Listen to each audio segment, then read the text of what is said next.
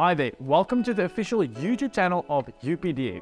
In today's video, our primary focus will be on how to insert pages into multiple PDFs on Windows. The process is straightforward and convenient to execute. Meanwhile, don't forget to download the tool using the provided link below if you still haven't installed this exceptional PDF editor on your device. Starting now, we will understand the ways to add pages to multiple PDF files on Windows by discovering the UPDF's batch insert feature here. Step 1.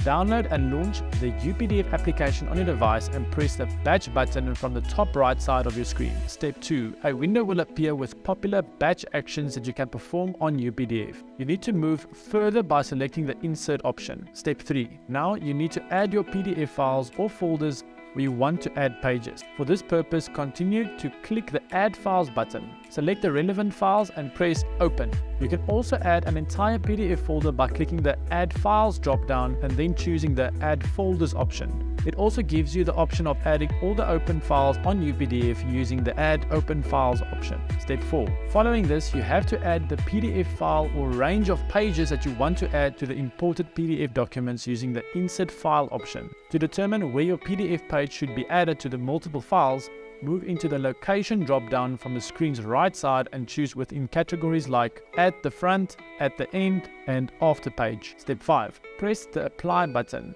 Select the location where you want to save your multiple PDF files and click Save. We're done explaining how to insert pages into multiple PDFs on Windows using the UPDF PDF editor. Make sure to subscribe to our channel if you want to continue receiving more such videos about different features of UPDF. Meanwhile, if you enjoy learning from this video, don't forget to like the video by hitting the thumbs up button.